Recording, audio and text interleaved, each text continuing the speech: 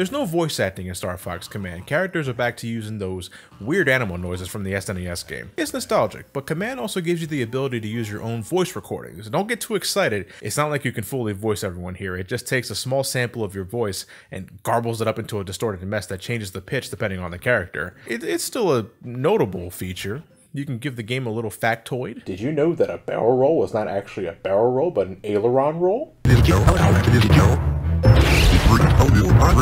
But for some immature fun, you can also use this as a voice sample.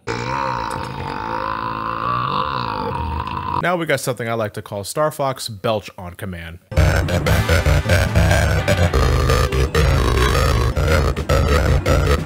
I'm 29.